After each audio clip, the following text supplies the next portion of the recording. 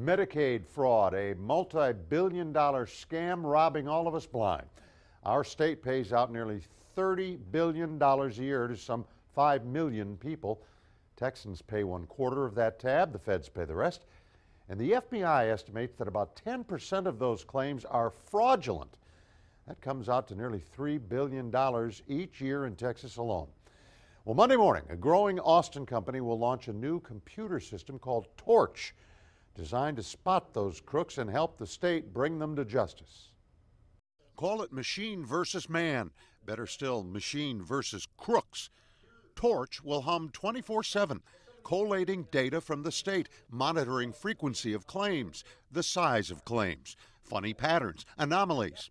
21CT has grown to more than 100 employees, most of them devoted to this crackdown.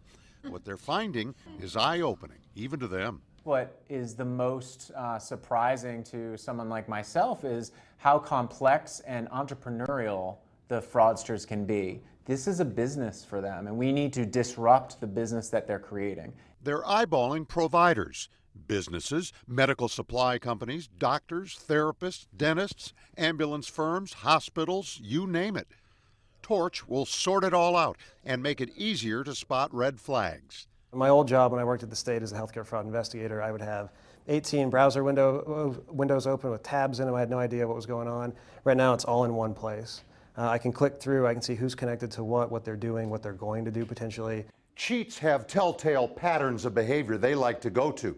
That's what investigators look for, not that they'd tell you what those are here. The reason I won't tell you what they are is because they might be watching too. The last thing I want a fraudster to know are the techniques that we can pick up on. A little modest bill padding's expected.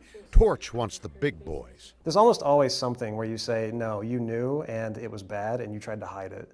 And so those are the kinds of things that really get us interested, and we want to find the really bad people. When the alarm bells ring, it's up to state investigators to pick up the trail. Now, Torch will also be spotting suspicious associations, peculiar transaction accounts, and unsavory networks. If you're busted, Medicaid fraud can mean fines, paying restitution, and maybe some time in the slammer.